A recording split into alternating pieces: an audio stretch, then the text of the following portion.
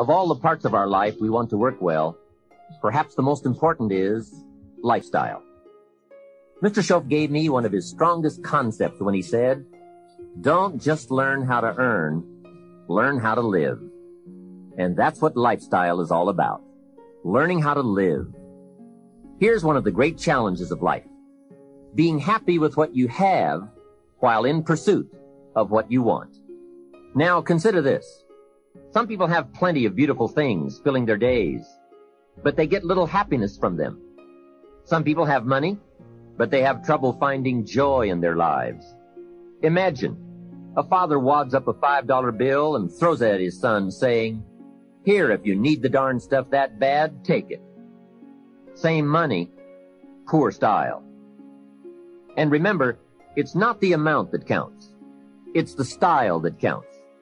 Mr. Shoaff taught me lifestyle in those early days, starting with small amounts. He said, imagine that you're getting your shoes shined, and the shoe shine boy has done a fabulous job. You have one of the world's all-time great shines, so you pay him for the shine. Now you consider from the change in your hand what kind of tip to give him. And the question pops into your mind, shall I give him 1 quarter or 2 quarters for my neat shine? Mr. Shoaff said, if 2 amounts for a tip ever come to your mind, always go for the higher amount. He said, become a 2-quarter person. I said, what difference would that make, 1 quarter or 2 quarters? He said, all the difference in the world. If you said, well, I'll just give him 1 quarter, that will affect you for the rest of the day. You will start feeling bad. Sure enough, in the middle of the day, you will look down at your great shoe shine and say, I've got to be cheap. 1 lousy quarter. That will affect you. However, if you go for 2 quarters, Shoaff said you can't believe the feeling you can buy for another quarter. That's lifestyle. Becoming a 2-quarter person and learning to get joy from the greater person you are becoming. A man came up and introduced himself to me after one of my seminars in Detroit, Michigan. And he said, Mr. Rohn, you got to me tonight. I've decided to change my whole life. I said, fantastic. He said, you will hear about it someday. I said, I don't doubt that. Sure enough, a few months later, I was back in Detroit for another lecture. And this same man walked up and said, Mr. Rohn, do you remember me? I said, I do. You are the man who said he was going to change his life. He said, that's me, and I've got to tell you a story. Here's the story he told me. After the last seminar, he said, I started thinking about ways to begin changing my life. And I decided to start with my family.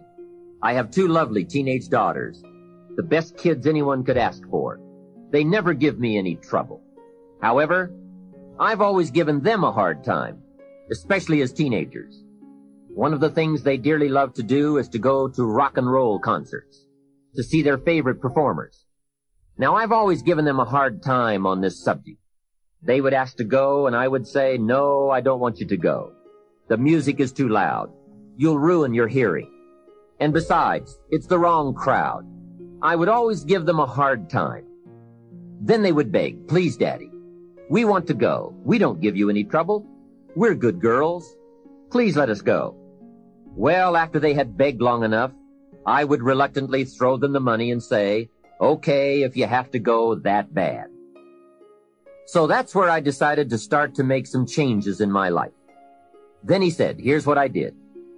Not long ago, I saw this advertisement that one of my daughter's favorite performers was coming to town. Guess what I did? I went down to the concert hall and bought the tickets myself.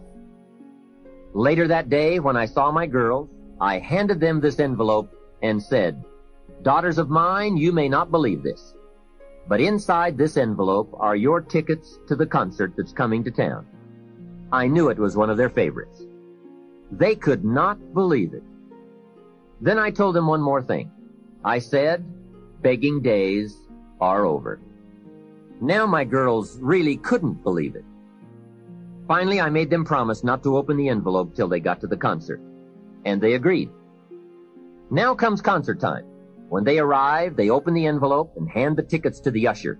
He says, "Follow me." And he starts down front. They say, "Wait a minute. Something must be wrong." The usher looks at the tickets and says, "Nothing is wrong. Follow me." They walk down front, 10th row, center. Now the girls really cannot believe it. He said, "I stayed up a little late that night, and sure enough, around midnight, my daughters came bursting through the front door. One of them lands in my lap, the other one has her arms around my neck, and they both say, 'You have got to be one of the world's all-time great fathers.'" What a neat story. What a great example of how it's possible, with just a change in attitude and a little thought, to live the good life. Same money, different style. Remember, the challenge is to get joy from your life and what you have to share. It's not the amount that counts. It's the uniqueness, the love, and the attitude that counts. Even people of modest means can experience a sophisticated lifestyle. They simply learn to save up some of their Pepsi money for a bottle of fine wine. Don't spend all your money a quarter at a time. Save up and buy something of special value, something fine, or something that lasts, or something you are proud of, or a gift of value to give to someone special. Even with modest means, you can save your candy money for a concert. And for a sophisticated person, a few may be better than many. Better a few treasures than a house full of junk. Lifestyle is a matter of awareness, values, education, and disciplined taste. It is an art that brings joy as it's practiced, not just a subject to be studied. It is the deliberate decision to savor and enjoy all the experiences and possibilities of life. Remember, all good things are upstream. A conscious act from a unique thought. That's where the pleasure is. And the act serves as a bridge between dreams and reality. So develop your lifestyle a little more. Your style of seeing, giving, sharing, enjoying. It's not the amount that counts, but the experience of choosing to live with style. I remember saying to Mr. Shoaf one time, if I had more money, I would be happy. And he gave me some of the better words of wisdom when he said to me, "Mr. Rohn, the key to happiness is not more. Happiness is an art to be studied and practiced." He said, "More money will only make you more of what you already are. More will only more quickly send you on to your destination." He said, "If you're inclined to be unhappy, if you get a lot of money, you will be miserable. More money will only make you more. More money will only amplify. If you're inclined to be mean, and you get a lot of money, you will be a terror. If you're inclined to drink a little too much, when you get a lot of money, you can now become a drunk because you can drink everything." So style is not more. Style is an art, a genius, a design. Lifestyle is reserved for those who are willing to study and practice the higher arts of life. Lifestyle is culture, music, dance, art, sculpture, literature, plays, concerts. Lifestyle is a taste of the fine, the better, the best. Mortimer Adler, the philosopher, says, if we don't go for the higher tastes, we will settle for the lower ones. So develop an appreciation for the fine. That is a worthy purpose. Developing an appetite for the unique things in life. Study the art and reach for the best. To have the best in the time we have available to us, that is the quest. Remember, it's not the amount, it's the imagination. My lady and I were on a trip to Carmel, California one sunny summer day to do some shopping and exploring. I stopped to have the car serviced at a gas station. This young man, about 18 or 19, I would guess, came bouncing out to the car with a big smile, and he said, "Can I help you?" I said, "Yes. A full tank of gas, please." Well, not only did he fill the tank with gas, he checked every tire, washed every window, even the moonroof, checked everything, and all the time he was working, he was whistling, singing. My lady and I couldn't believe all the service and his obvious happiness. The young man brought me the bill, and as I was signing it, I said, "Hey, you really have taken good care of us. I appreciate it." And he said, "I really enjoy working. It's fun for me. I get to meet nice people like you." We couldn't believe it. This kid was something else. I said, "My lady and I are going to Carmel, and we want to drink one of those $2 milkshakes on the way up there. Where is the nearest Baskin-Robbins?" He said, "That's a great idea. Baskin-Robbins is just a few blocks away." And he told us where to find it. And he said, "Don't park out front. Park around to the side so your car won't get hit." What a kid. So we drove to Baskin-Robbins, walked in, and checked the flavor board, and ordered milkshakes. However, instead of ordering 2 milkshakes, we ordered 3. Then we drove back to the station. The young kid dashes out to the car again and says, "Hey, I see you got your milkshakes." I said, "Yes, and this one is for you." When I offered it to him through the window, he couldn't believe it. He said, "For me?" I said, "Sure. With all the fantastic service you gave us, I couldn't leave you out of the milkshake deal." He said, "Wow, no one has ever bought me a milkshake." I said, "That's probably true. Have a nice day." Then I buzzed up the window and we drove away. When I looked in the rearview mirror, there he was, holding that milkshake, a big surprised smile on his face. Now, what did that cost me? Only $2. Hey, I've enjoyed and shared the memory of that experience 100 times. For just $2. Remember, it's not the amount that counts. It's the style. That same day, I guess I was feeling extra creative.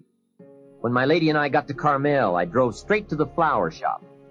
We walked inside, and I said to the florist, "I need a long stem red rose for my lady to carry while we go shopping around Carmel." She was some impressed. The florist said, "Well, we sell them by the dozen." I said, "I don't need a dozen. I just need one." He said, "That'll cost you a couple of dollars for just one." I said, "Wonderful. There's nothing worse than a cheap rose." I selected the rose, handed it to my lady, and said, "Here, carry this while we stroll around town." She was impressed. And the cost? $2. Just $2. A couple of hours later, we were having some refreshments, and my lady looked across the table and said, "Jim, I just thought of something." I said, "What's that?" She said, "I think I'm the only lady in Carmel today carrying a rose." I said, "That's probably true." For $2, can you imagine? $2. Remember, it's not the amount. Hey, just 2 ideas and a total cost of $4 for unique experiences and sweet memories. Just 2 modest examples of how easy it is to put style in your life. Make sure you don't miss out. Don't miss anything you can enjoy. Be sure you live your life in style. Here's something else to think about. Did you ever hear where the expression tip came from? As in tipping the waiter or waitress in a restaurant. Mr. Schoaf taught me that it began as a symbol for the phrase, "to ensure promptness." Now, Schoaf said, if a tip is to ensure promptness, when should you give it? Answer, up front. See, I didn't know that. I said, no, you have lunch, and if you get good service, you leave a good tip. If you get lousy service, no tip. And he said to me, no, Mr. Rohn. Sophisticated people don't take a chance on good service. They ensure good service by giving the money up front. I said, wow, what a way to live. I had never thought of that. So the next time you have someone special to take to lunch, call the waitress over, arm around the shoulders and say, here's $5. Would you take good care of me and my friend? Schoaf said you won't believe what happens. They do what's known as hover. They hover around your table. Without the insurance, you are usually looking around saying, where is my waitress? Has she gone on a break? Same money, different style. One last major point. Life in style is also life in balance. Make sure you pay attention to all the values and dimensions of your life. One is family. If you have someone you care about, there is no value to match that. One person caring for another is life in the best of style and value. Protect it with a vengeance. If a chair gets in the way, I suggest you destroy the chair. It was wisely said so long ago, but is still true for today. There are many treasures, but the greatest of these is love. Better to live in a tent on the beach and have a love affair than to live in a mansion by yourself. Ask me. I know. Family must be cultivated like an enterprise, like a garden. Time and effort and imagination, creativity and genius must be summoned constantly to keep it flourishing and growing. Next is friendship. A priceless value, friendship. Friends are those incredible people who know all about you and still like you. Friends are those people who are coming in when everyone else is leaving. And, as someone once suggested, be sure to make the kind of friends on your way up who will take you in on your way down. Life is a bit of both up and down. But with true friends, friends who care regardless of your circumstances, the ups are more automatic and the downs less devastating. Traveling around the world, I have made some unique friends. I've also got some strange friends. One of them is a thief. He steals, but you'd love him. He's really a neat guy, but he really does steal. Now, he's not a big thief. He's just a little thief, but he is a thief. Once in a while, someone reminds me, your friend steals. I say, I know. What can I do? I talk to him about it. He's just my thieving friend. I do have one very special friend, though. If I was stuck in a Mexican jail and accused unduly, I would call this friend. Guess why I'd call this friend? He would come and get me. Now that is a friend. Someone who would come and get you. Guess how much you would spend to get me? Right, as much as it would take. Guess how long you would try to get me out? You're right, as long as it would take. That is a friend, someone who would come and get you. Now, I also have some casual friends who would probably say, call me when you get back. I guess we all have some of those friends. But friendship is so vitally important to those in search of the good life. Make sure your friendships get the attention and the effort they deserve. Properly nourished, they will give back to you that priceless treasure of both pleasure and satisfaction called the good life. And remember, the good life is not an amount. The good life is an attitude, an act, an idea, a discovery, a search. The good life comes from lifestyle that is fully developed, regardless of your bank account, so that it provides you with a constant sense of joy in living and fuels the fires of commitment to all of the disciplines and fundamentals that make life worthwhile. What is wealth without character? Industry without art? Quantity without quality? Enterprise without satisfaction? Possessions without joy? Become a person of culture to add to the whole culture, for we are most certainly a product of all the values of our community and country. Become that person of unusual substance that brings an added measure of genius to the whole, so that our children and the children of many will be the beneficiaries of the treasure.